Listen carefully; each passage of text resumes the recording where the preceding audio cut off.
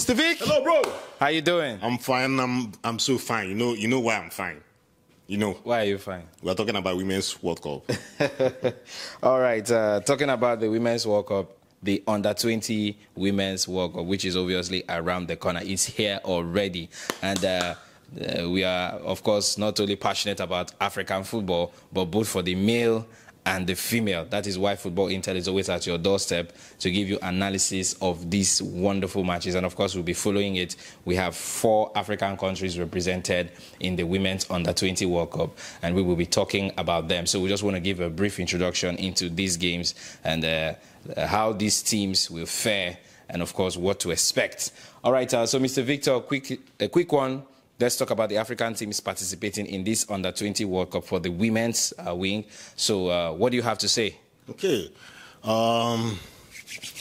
We're expecting a festival of football from these young, beautiful African ladies that are going forth to represent the continent of Africa, a continent filled with talents, both men and women.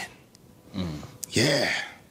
So this competition is starting in just a matter of days, and we here on Football Intel, we're going to bring it to you as it is hot. It's going to be a challenging one, I bet you. This is, you know, on this channel we challenge ourselves because these games will be coming midnight, Nigerian time. You know, it's being played in Colombia, or the time zones between the South America and Nigeria and Africa, it doesn't go so well. But then we are here to give it to you raw, and we are here to give it to you acid hot. So, 4 nations, 4 beautiful 4 nations that are known for good football will be representing Africa. My brother, something good is about to happen. Yes, no African nation has ever carried the gold of the Under-20 Women's World Cup. But I have hopes. Say I have hopes. I have hopes. Say I have hopes. I have hopes. Do you really have hopes? I have hopes. I have hopes. Reason? Because, let me start with Nigeria. Nigeria is going with a vibrant squad. Nigeria is going with history. Not just the squad, but with history.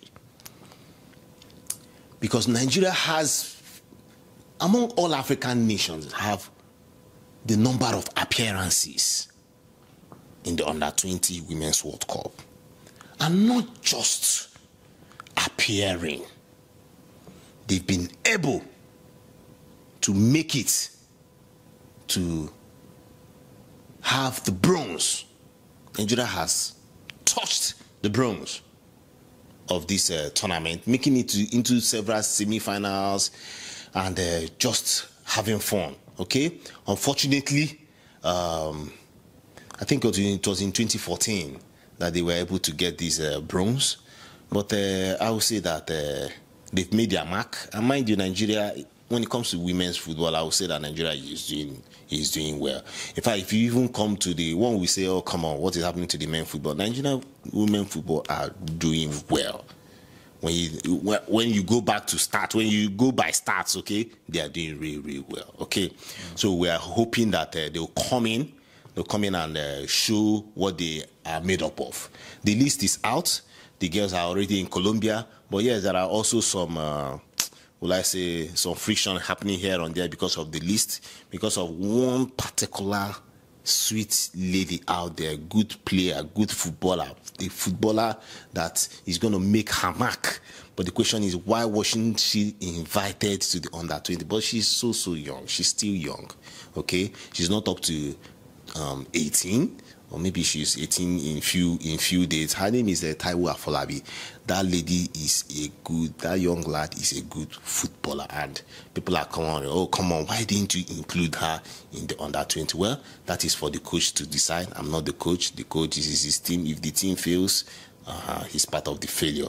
So, keeping that aside, let's also note that our brothers just by the corner will be joining. Who am I talking about? I'm talking about Ghana. Oh, But unfortunately for Ghana, I'm not here to lash Ghana, please. Please. But unfortunately for Ghana,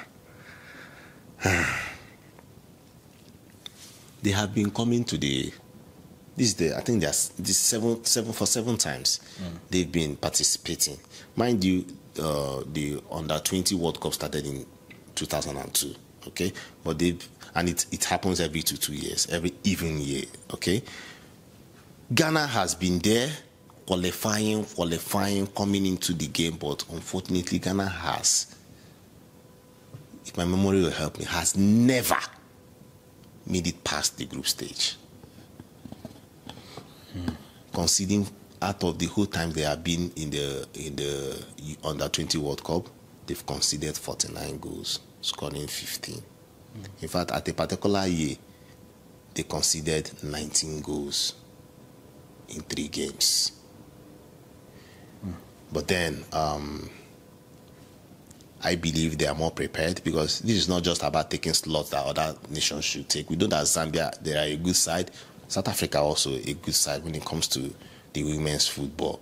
But I just pray, because we want Africa to succeed. So I just pray that one side of, if something has to be, I'm just positive, guy. I'm just positive. So I hope that Ghana will represent us and represent Africa very well. Just like Morocco. Morocco on their own has never made it into the Under-20 World Cup. This is their first time, but we understand that Morocco as a nation plays good football. We saw what happened during the Olympics. We saw what happened during the World Cup. These guys are good. We know that they have a very good football management out there in Morocco, and we just wish them well. They have never, this is their first time coming to the Under-20, but we know that they should be able to, at least, yes, it's their first try. I'm not expecting so much from them, because this is their first time, but then I hope they will be representing Africa the right way. You know, on this channel, we support the Moroccan football so well. Yeah, and thank you guys for what you do to this channel. Then lastly, Cameroon. Cameroon are the current defending champions of the African Under-20 Championship. That's to tell you that they are the #1 representative.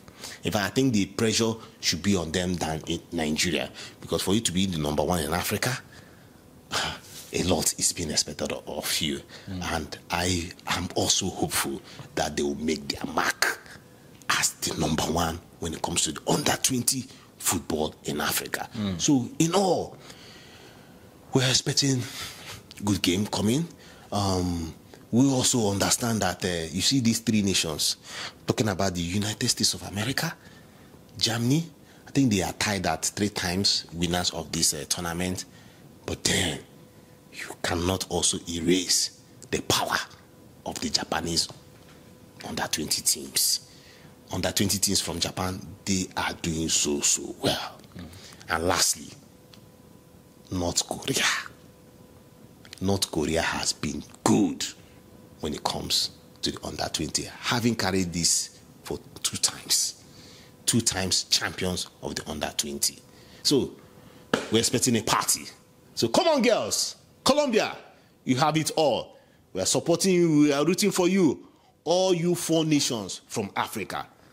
Football Intel will be here and analyzing things and supporting you, putting our prayers together to make sure that you come back home with victory. Bless you. All right, thank you so much, Mr. Victor. Of course, I wish the girls luck and good luck out there representing Africa as a continent, and hopefully one of these medals will be won by African teams. Okay, if you're watching this video for the very first time, you're welcome. This is Football Intel, a short blog when it comes to African football. Please do well to subscribe to this channel, and of course, notification bell just beside the subscribe button. Hit on it, and of course, select all notifications and be up to date. Never miss a post from this wonderful channel. Of course, just like we said, we'll be following the matches of this Under-21 World Cup for the African women team. So stay glued to this channel. This is the channel that you'll be getting analysis on every game. So it's an opportunity subscribe now so that you will not get to miss anything. And to those of you who are already our subscribers, who I fondly refer to as our family members, I say big thank you to you guys. Shout out to you guys so much for the engagement. You know, of course, that we at Football Intel, we preach nothing but love and unity of African football. That is why we do what we do. Thank you for being a part of us. We love you guys. Please don't forget to keep liking, keep sharing, keep those comments coming. And if you're here to follow us on all our social media handles, please you do so and be up to date with our top-notch content. Remember that you all are also a part of this channel. You are also owners of this channel. You know, it's not just between myself and Mr. Victor. We are happy to have you guys. It's more or less like a family. So your contributions, your support, your advice, and everything is necessary and important for us to move forward as a channel. Remember that we have a vision which is placing African football on the world map, and we would not relent until that becomes a reality. And of course, thank you because you guys are part of it. We love you. At this juncture, I'm going to be drawing the curtain. I still remain your host of Football Intel, Mr. Dominion Chooks. And of course, doing this beside me is my top-notch African soccer analyst, Mr. Victor Sioku. We both are saying bye for now and African football to the world.